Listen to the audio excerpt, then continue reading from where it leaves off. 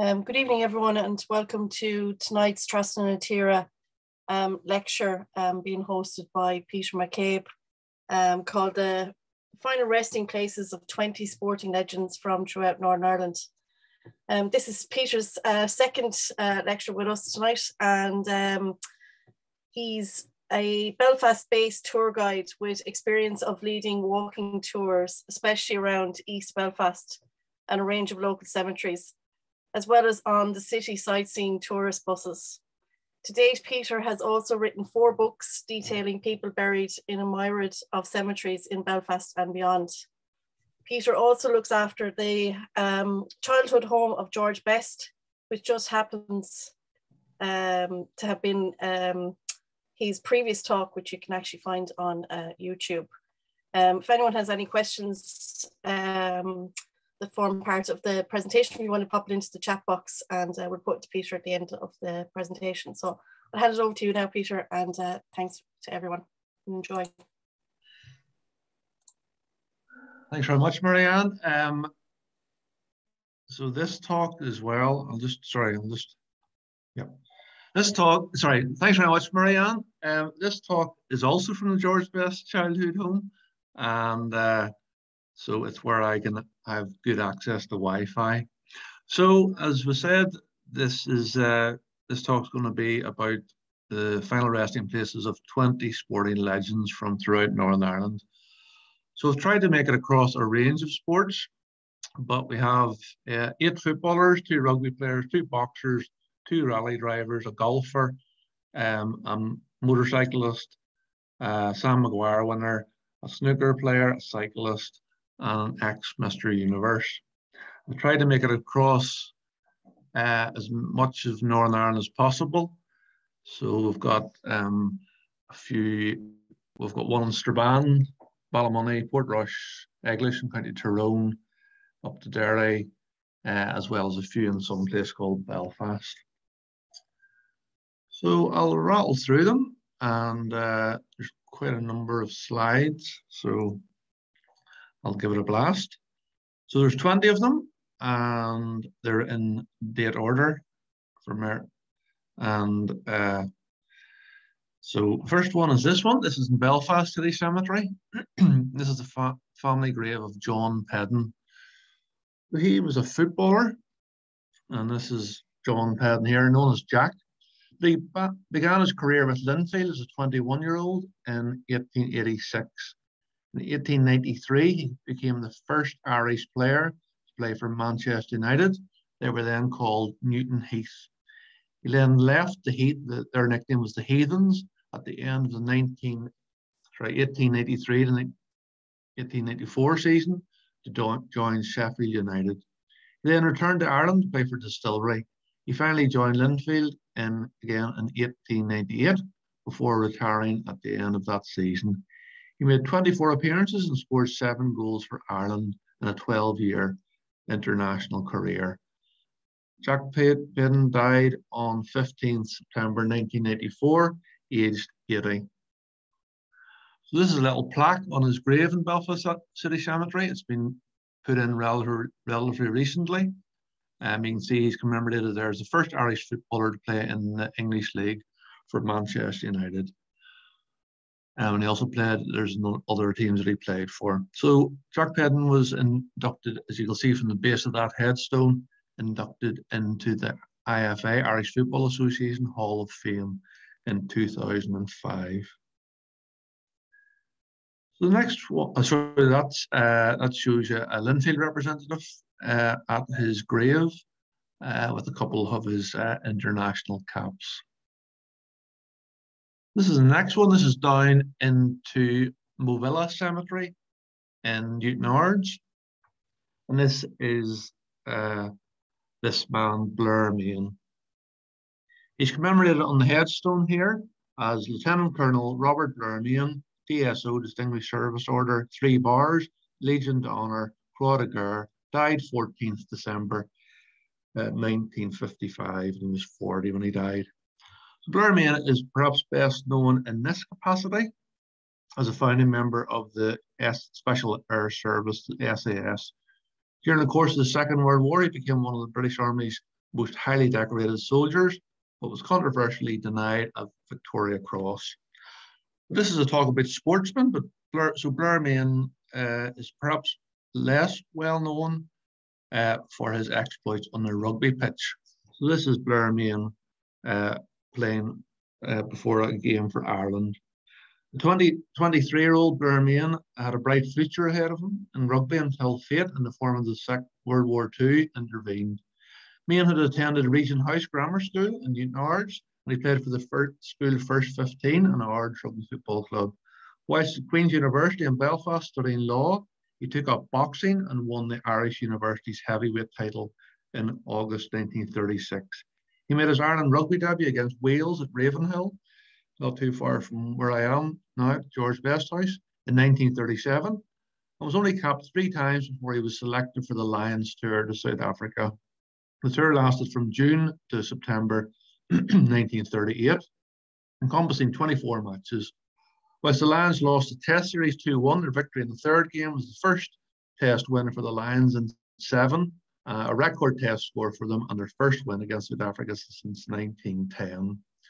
Blair Main's performances made a big impression, with one match report describing how he played with ruthless efficiency, covering the ground at an extraordinary speed for a man of his build, as many a three-quarter and full backup discovered. Harry McKibben, who was another member of that 1938 tour, spoke and said about the huge role Blair Main played. He was a colossus, physically strong and imposing, and back then there were not as many huge rugby players. So this is Blair Main with, he's at the top there, 5th from the right, playing, posing with his Irish teammates. And then this is Blair Main again at the back in the middle with the British Lions tour in 1938.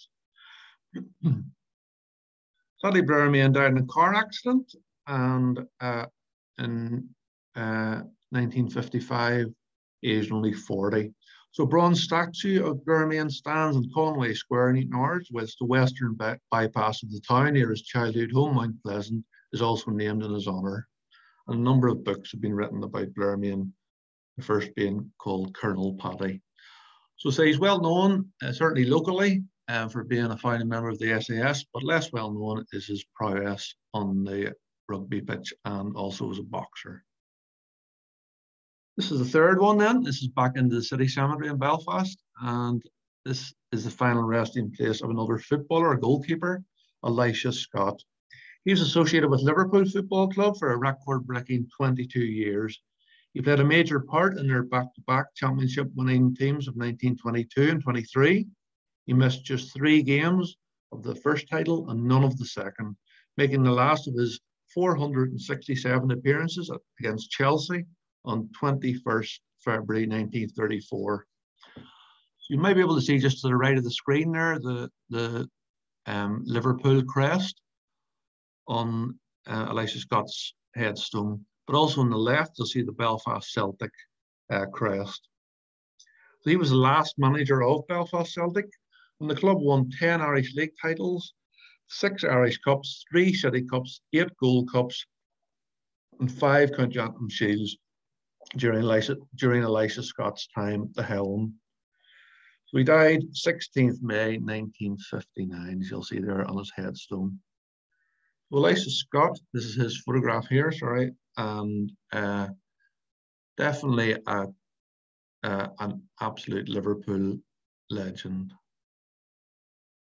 So this is across the road from the city cemetery is over in Milltown, our Roman Catholic cemetery, and this is another footballer.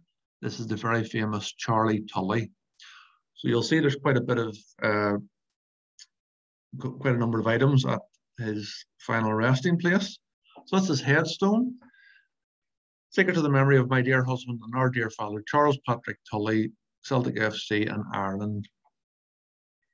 So he was the darling of the Hoops fans for over a decade, and his cheeky approach to football has made him one of the best loved Celtic icons of all time. He moved to Parkhead in June 1948 from his hometown side, Belfast Celtic, where he had been idolised by the home support.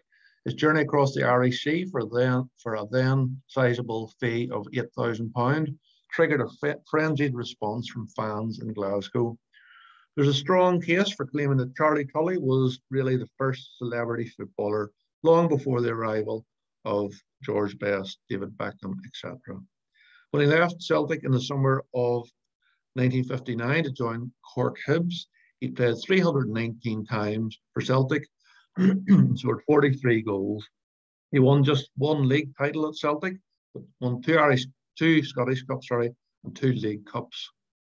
On the international front, Charlie Tully was capped 11 times by Northern Ireland. And the Belfast boy, as he was known, BHOY boy, died on 27th July 1971. So there's a little plaque on his headstone that commemorates his connection with Belfast Celtic. You'll see there he's remembered as Cheeky Charlie. And then this is a plaque, some flowers, artificial flowers that were put on his head, on his grave relatively recently, to commemorate the 50th anniversary of his passing. And this is a further plaque on his grave. This is an image of Charlie Tully with one of the Scottish Cups that he won. And then there's a book by Tom Campbell called Charlie Tully, Celtic's Cheeky Chappie. So the next one is also this is Charlie Tully's funeral. So I think the man on the right at the front is possibly Bertie Auld. The man behind him is definitely Jock Stein, and the late Jock Stein, and then the man behind him is also the late Billy McNeil. So the next person is also a footballer, but in this case it's a lady footballer, and this is over to the north side of Belfast for this one. This is in St Mary's Roman Catholic Cemetery at Greencastle. This is the final resting place of Molly Seaton, commemorated here as Big Molly. She was known as Dandy Street's answer to George Best. She was born in Greencastle in North Belfast in 1905. She lived at Dandy Street, not far from the docks, and she worked in Belfast's linen mills. Tall and very strong. And that's Molly leading the team out there. She became a noted footballer, famous for her hard tackling, and formed a local women's team, Castle Rovers, and was a star player for them. Molly Seaton gained celebrity status in Belfast football, known for her strong personality as well as her dominance on the pitch.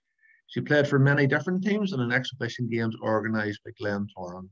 She captained the Ireland team against teams from England, Scotland and France. In 1927, she joined the best team in Scotland, Rutherglen Ladies. She knew her worth, and when Castle Rovers paid her 10 shillings a game, and she even had her own agent, Joe Farrell, who arranged for her to feature in newspaper advertisements aimed at female readers. Known for her liking of tobacco and beer, Molly was often to be seen in local pubs. But after the 1930s, she faded to the margins of history and died 12th January 1974. It's only relatively recently that public interest in her story has revived, thanks to the likes of Steve Bolton and also Tara Lynn O'Neill's Rough Girls play on BBC 4. And this is an advert for Rough Girls.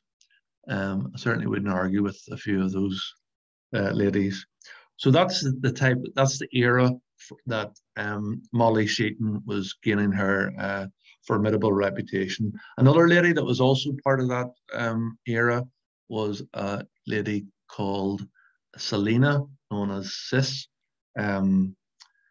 Ellison, and she was a very good footballer. She captained Bloomfield ladies team in East Belfast. But she was quite a good footballer, but after she got married, she packed the football in. But she had two, and after she married John Blanchflower, and so then she had two very well-known footballing sons, Danny and the often forgotten Jackie Blanchflower. So the next one is a boxer, and it's back over again to the city cemetery. And this is Rinty Monaghan. On his retirement in 1950, Rinty Monaghan's trophy cabinet contained the British, European, Commonwealth, and World crowns. You'll see at the bottom of the headstone, he's commemorated there as undefeated world flyweight champion. That means he didn't lose his title, but he did suffer a number of defeats during his career. Of the 66 official bouts he fought during his illustrious career, he won 51, drew 6, and lost 9. He endeared himself to his supporters by singing "When Irish Eyes Are Smiling" after each bout. After retirement, he became a part-time cabaret artist. He toured Western Europe with other notables of the period, such as Vera Lynn, Gracie Fields, and George Formby, and later formed his own band. His nickname Rinty came from his fondness of dogs, regularly bringing home injured dogs, so often that his grandmother called him Rin Tin Tin after the film dog and shortened it to Rinty. Rinty Monaghan died on 3rd March 1984, aged 65, and a number of years, well, relatively recently, there's a statue erected in, it used to be called Boy Square in Belfast near the popular cathedral quarter. So this depicts Rinty Monaghan singing "When Irish Eyes Are Smiling" after one of his successful bouts, usually and most notably at the King's Hall. So the next one then is a champion golfer. We're up to Portrush, a cemetery called Ballywillan in Portrush. And you can see there, this is the final resting place of Fred Daly, OBE, British Open golf champion 1947. And this is Fred Daly here. He's born 11th October 1911, and he was best known for winning the Open Championship in 1947 at the Royal Liverpool Golf Club at Hoylake. He was born in Portrush, County Antrim, and he was the first Irishman from either side of the border to win the Open and the first to play in the Ryder Cup. He remained the only Irish winner of the Open until Padraig Harrington won it in 2007. And he was only Northern Irish major winner until Graham McDowell won the US Open in 2010. Fred Daly died on 18th November 1990, aged 79. Back in the Belfast again, this is Roselawn Cemetery, the same graveyard where George Best is buried. You might be able to see at the bottom of this particular headstone, it commemorates Mervyn Cotter, died 14th May 1998. This is Mervyn Cotter here. He was born and raised in East Belfast, and he worked for Harlan and Wolff shipyard as a boiler maker. In his spare time, he trained to tone his muscular frame for bodybuilding competitions. In 1952, he won three titles: Mr. Northern Ireland, Mr. Great Britain Health and Strength, and the prestigious Mr. Universe. A story was told of how Cotter used, his trademark was to lift his Norton motorbike above his head to prove his strength. Cotter married his wife Geraldine in 1957 and was survived by her and their 3 children and 6 grandchildren when he died on 14th May 1998, age 70.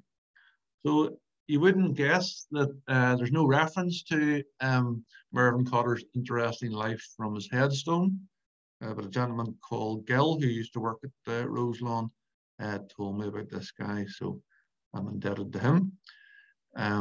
So that's I think, quite remarkable Mervyn Cotter.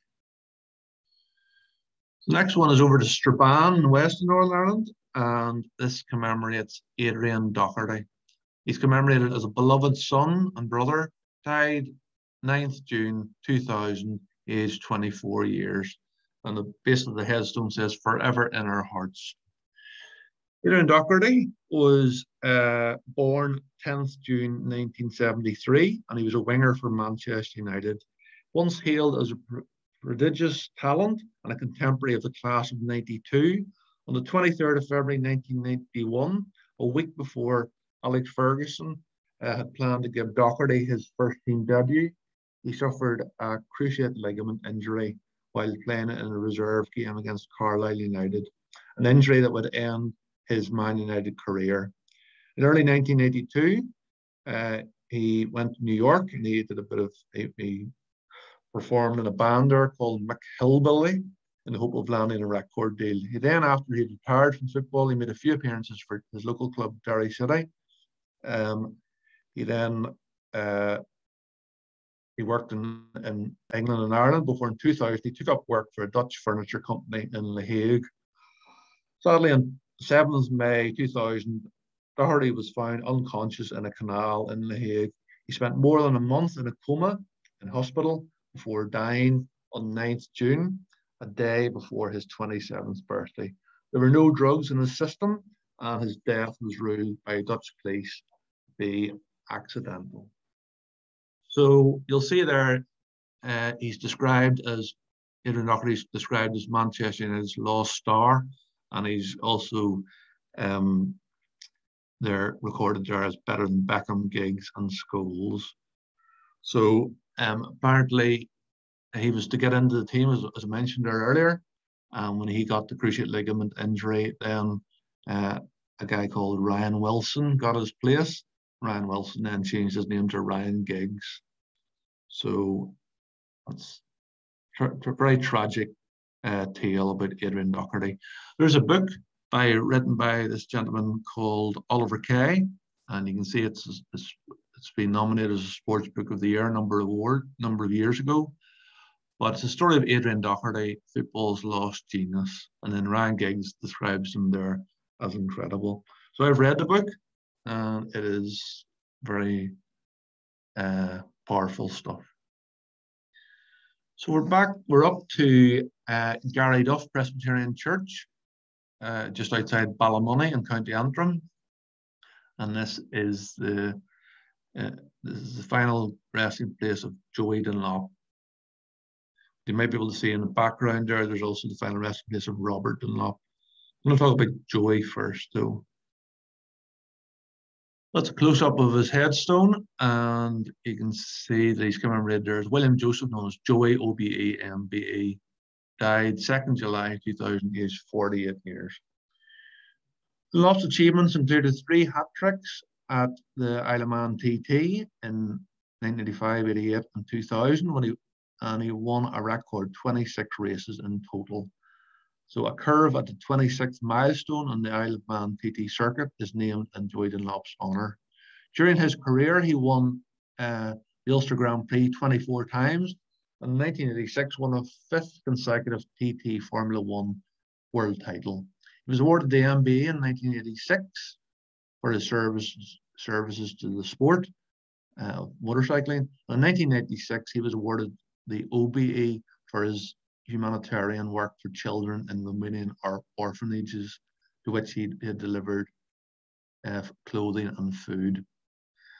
Dunlop died in Tallinn in Estonia on 2nd July 2000 whilst leading a 125cc race. He had already won the 750 and 600cc events previously.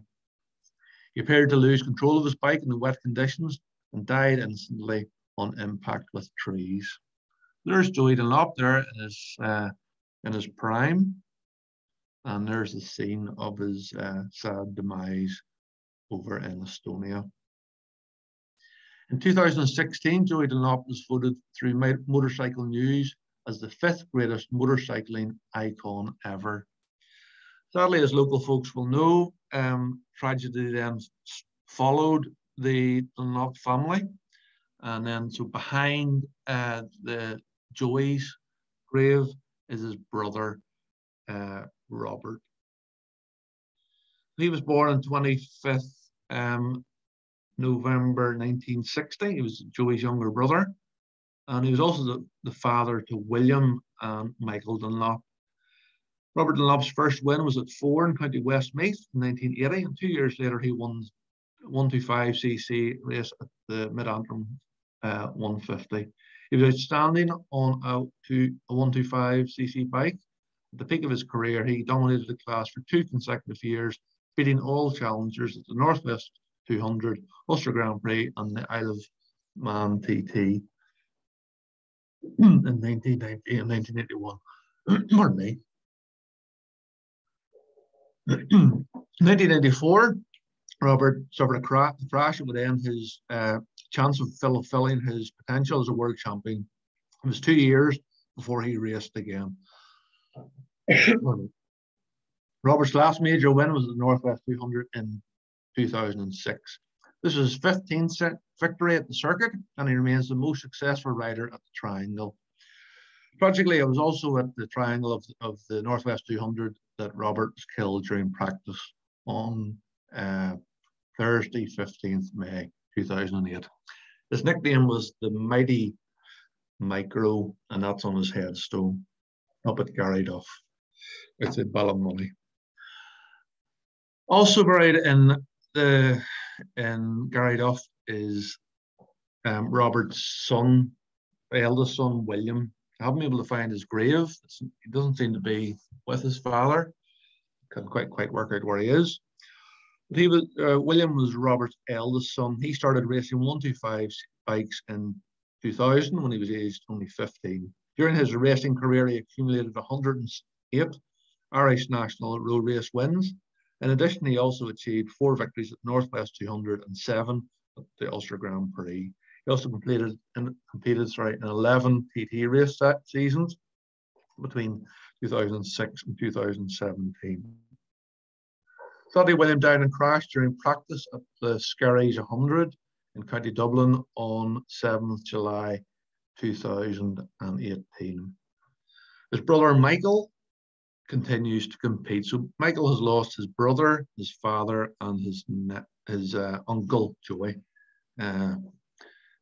It continues to race. That's his Dunlops. The next one, I don't actually have a photograph of the headstone, but this is down in Cragan Cemetery in Ballymallard. So it's a couple of photographs of Cragan. This is where this man is buried, Bertie Fisher. He was born on 21st March 1950. And he was a very successful rally driver and also a successful businessman. 4 times he won the Irish Tarmac Rally Championship in 1990, 92, 93, and 96. Bertie Fisher also managed to win the 1995 1996 Ulster Rally as a guest entry, beating the likes of the British Championship contenders such as Gwendaff Evans and Alistair McRae. So this is a few photographs over the years of Bertie Fisher in action. I think those are 2 Ford cars. But he died sadly on, along with his daughter Emma and son Mark, who was also a young up-and-coming rally driver, in a helicopter crash on 22nd January 2001 whilst returning from a family trip to Ashford Castle in County Mayo. His wife Gladys and son Roy survived the crash, which is incredible when you see the mess of that helicopter. So that's the late, great Bertie Fisher. Also buried in Cragan Cemetery in Ballymallard is this man, and Bishop Brian Hannon. But he's perhaps best known for his celebrity son, who is Neil Hannon out of the pop combo Divine Comedy. The next one is down to St Patrick's Church in Eglish, County Tyrone, and it commemorates Cormac McAnallen. And he's commemorated there as born in 1980, died in 2004. He was a successful Gaelic footballer who played for the Eglish St Patrick's Club and the Tyrone County team. With Tyrone, he won the All-Ireland Senior Football Championship in 2003 and twice won both the Ulster Senior Football Championship and National League titles. At underage level, he won an All-Ireland Minor and 2 All-Ireland Under-21 Championships with Tyrone. He also won an All-Stars Award for his performances in the 2003 Championship. When he was studying at UCD, he played for UCD and helped the university win the Dublin Senior Football Championship. Cormac McAnallen died suddenly on 2nd March 2004, aged only 24. Despite his short career, he won almost every honour in the game and was also known as a particularly inspirational captain. Cormac McAnallen's family still keep his memory alive, and he's certainly in Tyrone. He's a legend. So the next one is back up to Belfast to the city cemetery. It's hard to get a good photograph of this headstone, as I have proved in this photograph. There's a bit of a close-up there, and you might be able to see at the bottom of the screen, it commemorates Ronald James Adams, died 13th April 2004, aged 88. This is Ronnie Adams here in the middle, and he was one of the last gentleman rally drivers. In 1936, he won the first Circuit of Ireland Rally whilst driving an Austin 16 sports saloon. He also won the 1956 Monte Carlo Rally whilst driving a heavyweight Jaguar Mark 7 saloon. Adams also sailed competitively in Dragon class dinghies and took up classic motorsport in later life, driving MGA and Daimler Dart sports cars. Mentioned earlier, he died on 12th April 2004, aged 88. This is George Best's final resting place. This is at Roseland Cemetery just outside Belfast. And you can see there's a number of items that people leave around George's grave there. This is George here. Born on 22nd May 1946, he's regarded as possibly the greatest footballer of all time. Spent most of his club career at Manchester United, where he won the European Cup. He was named the European Footballer of the Year in 1968. He was also capped 37 times for Northern Ireland between 1964 and 1977. With his good looks and playboy lifestyle, he became one of the first media celebrity footballers, earning the nickname El Beetle, or he was referred to as the fifth Beatle on occasions. Sadly, his extravagant lifestyle led to personal problems, most notably alcoholism, from which he suffers for the rest of his life. Best said of his career, I spent a lot of money on booze, birds, in other words, women, and fast cars. The rest I just squandered. After football, he spent some time as a football analyst, dying in 2005 after receiving a liver transplant 3 years previously in 2002. George was predeceased by his mother, Annie Mary Best, who died 12th October 1978. He's only 56, and his father, to the right here, Richard, known as Dickie, died on 16th April 2008, aged 88. So that photograph is taken in this room that I'm sitting in. Also, this is another photograph of George, and the man to George's right, your left, is Bob Bishop. He was the man who's credited with discovering George Best. He sent a telegram to Sir Matt Busby, which the telegram just said, "I think I found you a genius." So this is Bob Bishop, and he's buried not too far from George. You see, he's commemorated there in the middle. Robert Bishop, Bob Bishop, died 13th June 1990. So we're back over to Milltown Cemetery off the Falls Road for another boxer. This is John Caldwell. You can see he's commemorated on the headstone as an Irish boxing legend, died 10th July 2009, age 71. Base of the headstone says "Rest in Peace," and then the very bottom says "World Champion." And then there's an image of John Caldwell to the right of the headstone, on the headstone, and also the 5 rings of the Olympics. He was born on 7th May 1938 in Belfast. He won the bronze medal in the flyweight, in other words, 51 kilogram division, at the 1956 Summer Olympics, which are in Melbourne in Australia. He was considered a supreme fighter whose class and skill also saw him claim the world bantamweight crown in 1961. During his magnificent career as an amateur and a professional, in which he contested 275 bouts, he won on all but 10 occasions. So he won 265 fights and only lost 10 as an amateur and then a professional. There's Caldwell pictured there as an amateur, and then that's him in later life.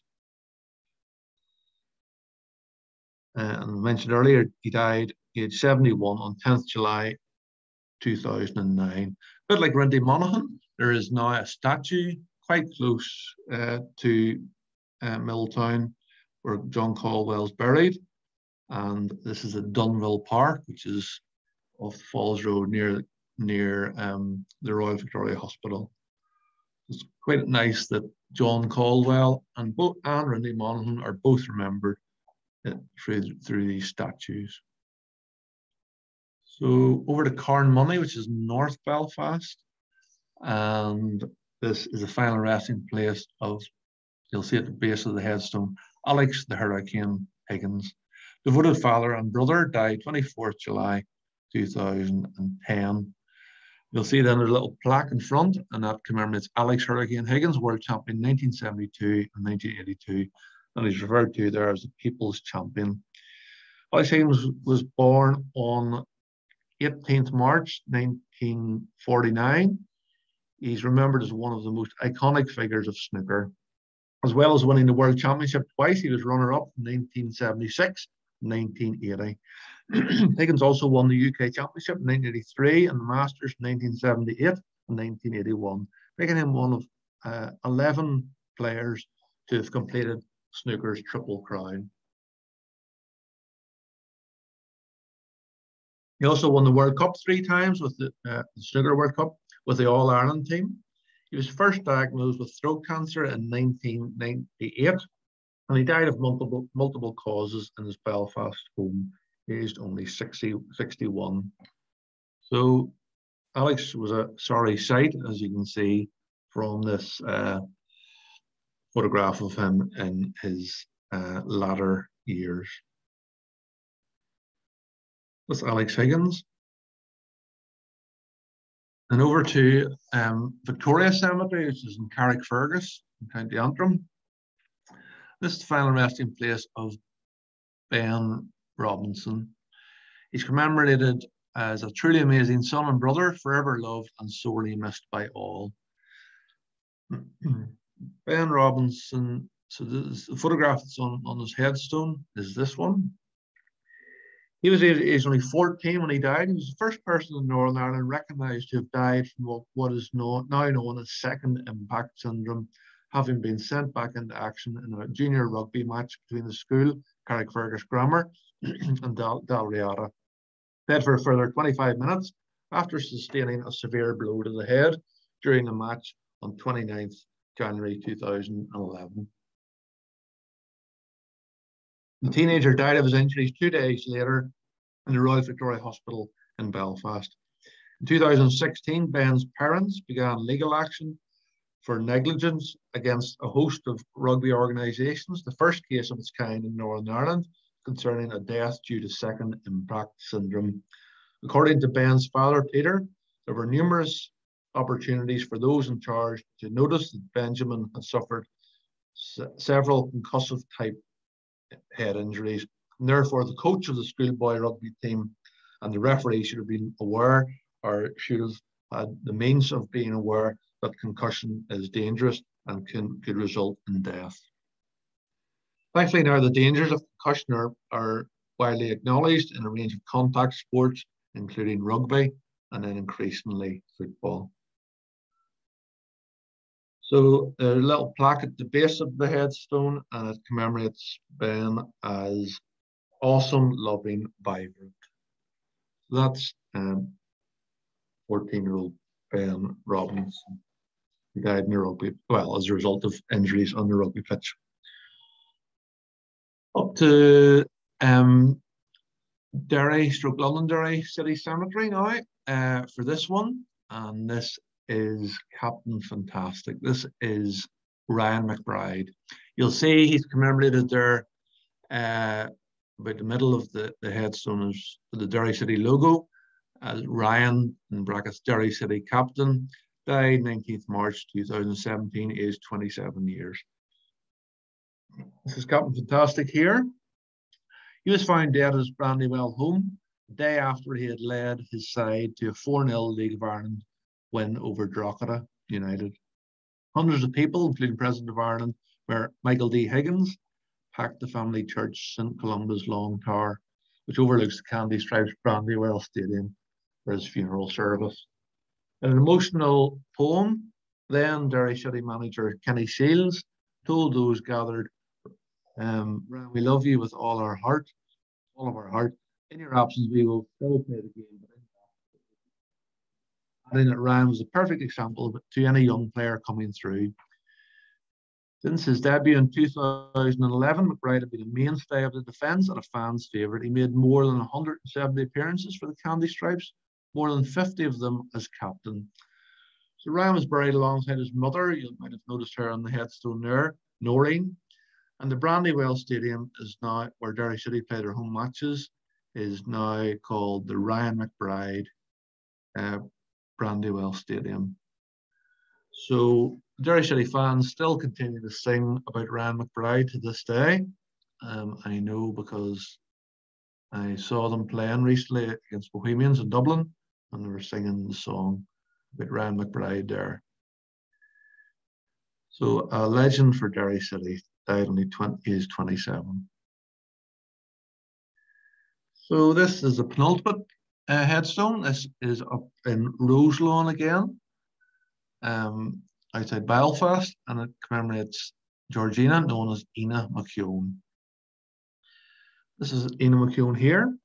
She was born on 10th August 1917. In 1953, Ina McKeown became the first woman to win the Best All-Rounder Cup and travelled all over the world with her husband and her beloved bicycle.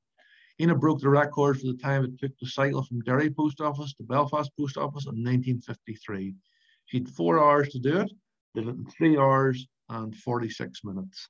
The bicycle that she used to break that record is now in the Ulster Folk and Transport Museum. As well as many sporting triumphs in her life, Ina survived the Ballymacarrt railway disaster on 10th January 1945, which claimed 19 lives. After the accident, the Ballymacarrt railway disaster, Ina said she appreciated her life even more and credited cycling as a secret to a long life.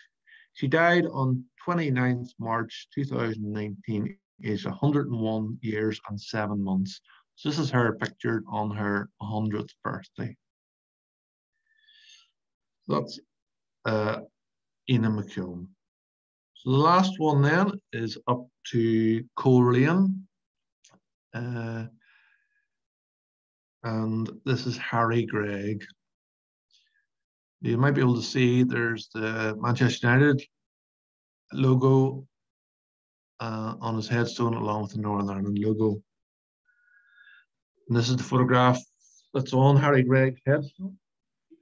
27th of October 1932. And he was a Northern Irish professional footballer, goalkeeper and manager. He played for Manchester United during the reign of Sir Matt Busby and made a total of 247 appearances for the club. He was also a survivor of the Munich air disaster in 1958. He was much more than a survivor, actually, because he was a real hero from that, returning to the burning wreckage to rescue teammates and also passengers. So Harry Gregg also played for Doncaster Rovers in Stoke City, and he also made 25 appearances for the Northern Ireland national team between 1954 and 1963, including an appearance at the 1958 World Cup. He later went into management with Carlisle United, Crewe Alexandra, Shrewsbury Town and Swansea City, and he died relatively recently, 16th February 2020, aged 87. So that's Harry Gregg, the 20th and last of the headstones of sporting legends from Northern Ireland we'll be talking about tonight. Thanks very much. Thanks very much. That was fantastic. I don't know if there's any questions coming in, but there's a comment here anyway from Liam Shortall. Just to say a terrific work, Pete. Thank you. Never knew Paddy Main played rugby for Ireland and the Lions. I think that's a big unknown to a lot of people. Stephen has great work or great job. That was just brilliant as always, Peter. And we'll certainly look forward to the next chapter for the next talk that you think you're coming up with. Well, yeah, it's great to be able to talk about these folks and maybe publicize, the achievements of maybe folks who aren't particularly well known. Like there's the obvious people like George Best, Alex Higgins, but I like telling the stories about Ian McKeown and Molly Seaton, etc. So Charlie Tully as well. So, and then Ryan McBride and Cormac McAnallen, they're very sad stories, and they died, quite young. So.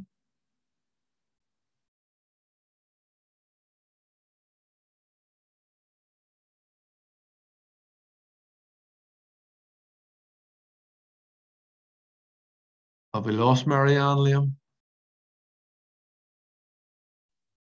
I think we might have, yeah. Her audio is gone. Are you there, Marianne? You're just on mute. I think we've lost her, Peter. I'll just wrap up just by saying thank you very much for a very informative lecture, as always. And hopefully we'll have you back again soon. Thank you very much, Peter. Thanks, Liam.